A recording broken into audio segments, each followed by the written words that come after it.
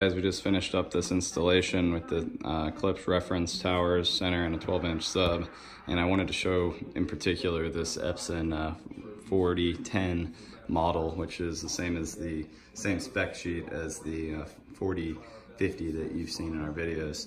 You can see how, and on the video side, we're using a Amazon screen, the silver ticket, and you can see how the image was very washed out and not quite as vibrant as you've seen in our other videos with the 4050.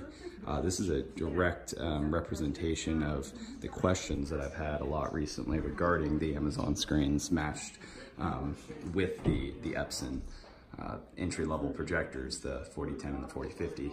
I mean, it's not horrible, but it's definitely not comparable to using that Dragonfly high contrast gray screen. Here, I'll go closer so you can see even more. Now with complete darkness, it's definitely a little bit better, but if you have any ambient light in the room, and if you're trying to maximize the black levels and the vivid contrast between your brights and your darks, this is not the screen for you. But this installation went pretty smooth. The in-ceiling speakers are those 3650s, which are still a current model, and we did a 7.1 channel. Everything turned out nicely.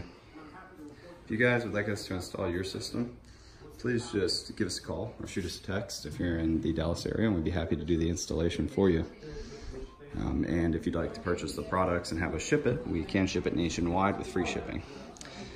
I hope you guys enjoyed this video and found it informative. Please subscribe down below to keep us motivated to post more videos, and let us know if you have any questions. Thank you for watching. This is Zach with Dreamedia Home Theater.